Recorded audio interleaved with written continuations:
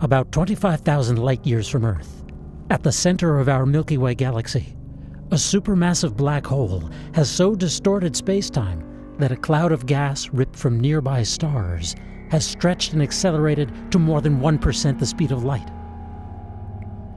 The European Southern Observatory's Very Large Telescope first detected the cloud in 2011. Now, researchers using a spectroscope exposed to the cloud's light for more than 20 hours have identified the cloud's chemistry and calculated its velocities, giving them a deeper understanding of the strange space around this huge singularity. The black hole at the galactic core, known as Sagittarius A star, is about 4 million times more massive than our Sun.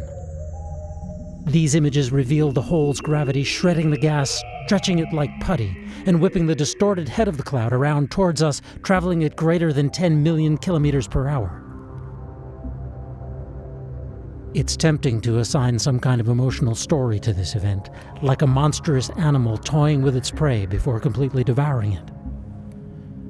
But it's just the inevitable physics of the universe, revealed for us by a remarkable telescope and some extraordinary scientists. For Space.com, I'm Dave Brody.